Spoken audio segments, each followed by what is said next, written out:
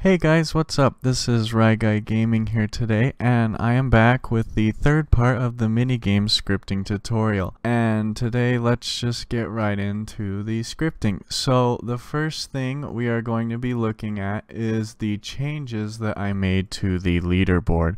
So go ahead and open up your leaderboard, and if you have not made one yet, I recommend you go and check out the first part of this tutorial where we look at how to make this script. Anyways, so as you can see here, it's pretty much exactly the same. We just added a little bit here at the bottom to set the alive value to false when the player dies. So at the bottom of your leaderboard script, but still inside the player.Added function, you are going to go ahead and repeat wait until the player.Character is not equal to nil. And what this does is that for every player that joins the game, it's just waiting until their character actually exists in Workspace. Because when you play the game multiplayer, sometimes the player will show up in players before their character is in the game, and this will throw an error. So this just makes sure that that error doesn't happen. And then all we're doing is setting a new function that when the humanoid dies, the active value is set to false. So now let's go ahead and look at the meat script. Okay, so here we are, and just real quick before we jump into it, after messing around with multiplayer and everything, I actually recommend you uncomment this line and have at least a couple minimum players for your mini games. I will have this script down in this description with this line uncommented and the extra end and added in at the bottom, so don't worry about that. But if you really don't want it, you can just fix it yourself. And so the first thing we changed is we are going to jump down here and we are going to look at the code where we set up the mini game, which is right here. So as you can see, we create a variable which stores our map. Now let me show you how I have set up this script and where you are going to want to store your maps and your tools and everything. So over here in the Explorer, you will see a service called server storage. Inside of here, you are going to want to create two folders. To create a folder, you click on server storage, you right click, and you go insert object. A menu will pop up, and then you click on folder. Name one minigames and the other tools. Inside the minigames folder, you place all the models that hold your minigame maps. Inside of the tools folder, you place all of your tools. Inside each minigame model, you are going to want spawn locations. These are going to be called spawn and then a number, just 1 through however many spawns you want.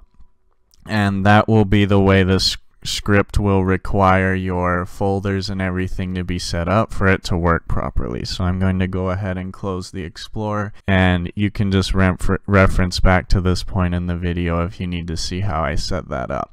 But anyway, so as you can see here, here is where we load the map into the workspace. So as I said, we are creating a variable that stores a clone of the that stores the map actually, and then we clone it.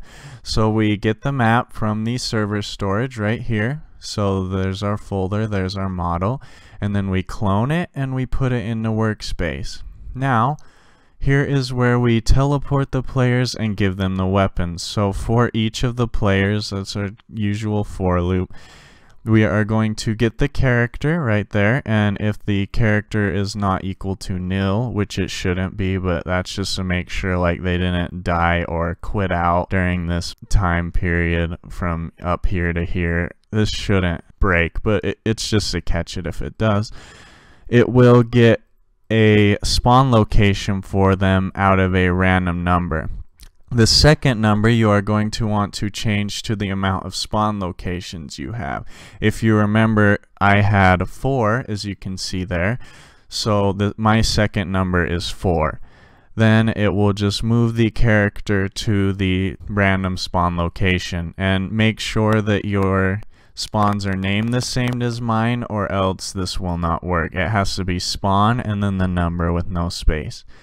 The next thing it does is it gets the tools and it puts them into the player. So this line you are going to want to copy for every tool and replace classic sword with the name of your tool. And after all the players are teleported and have all their tools, then we just locate their alive variable, their alive boolean variable inside of the player, and we set it to true. So then we're just going to wait for the game to end as usual.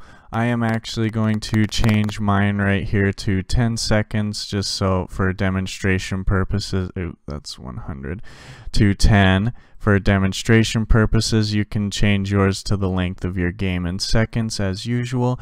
I did, however, make one change here. If you copy this script from the description, you will get the change, but if you're just trying to type this out yourself, make sure this wait is after this end that closes this for loop. If it's not, it will wait after every single player, which will actually end up making this last a lot longer. So just make sure this wait is outside of this for loop. Next, after the game is over, we are going to remove the game just by simply destroying it. And then we are going to teleport the players back to the spawn point and remove their tools and everything. So this for loop says for every player, get their character just like we did before. If their character is not nil, which means basically if it exists, we're going to move them back to the spawn location or wherever you want to put them. I'm just putting them at the spawn location.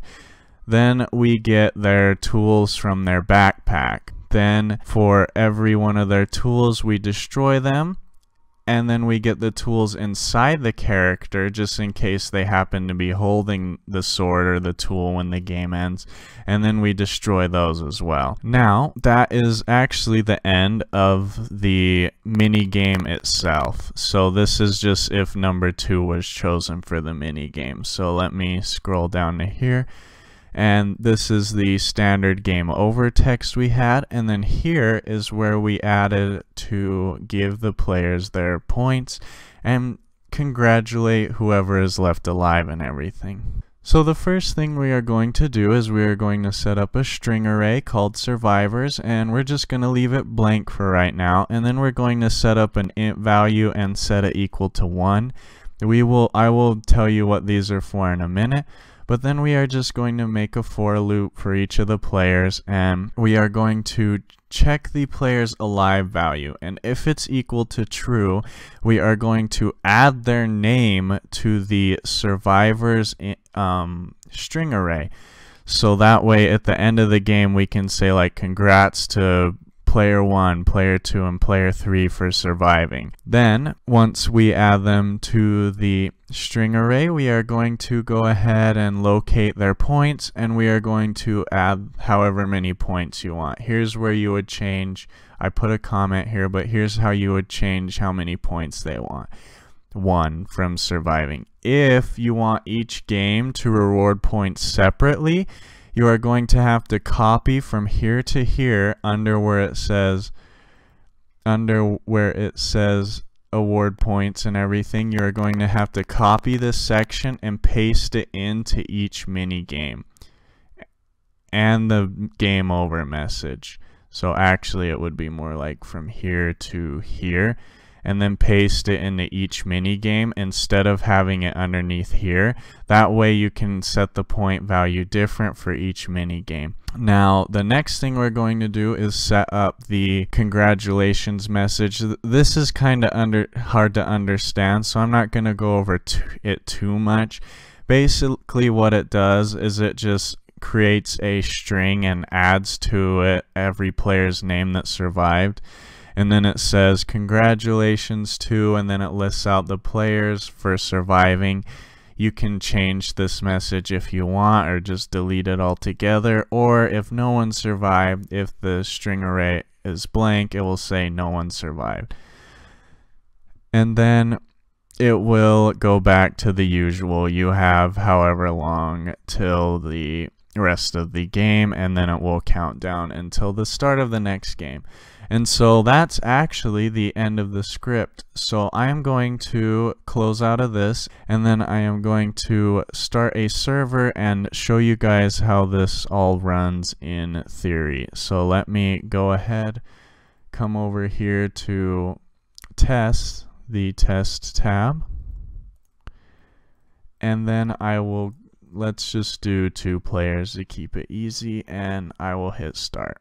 Okay, so here we are in the game with the server, and here we go, the mini game spawn. Now I'm going to kill this guy just so to show you his name won't show up in the winning list. The mini game is going to end. Okay, now the game is over. The mini game has removed itself, and as you can see, it says congratulations to player 1 only for surviving. If player 2 had survived it well, it would say player 1, player 2 for surviving. And now it's looping to the next game. So yeah, that pretty much concludes this tutorial. I hope you guys enjoyed and found it helpful. If you have any questions, please post them down below in the comments or suggestions. I love to look at those. And if you found this helpful or enjoyable, please leave a like and don't forget to subscribe for future content. And I will catch you guys later. See ya. Bye.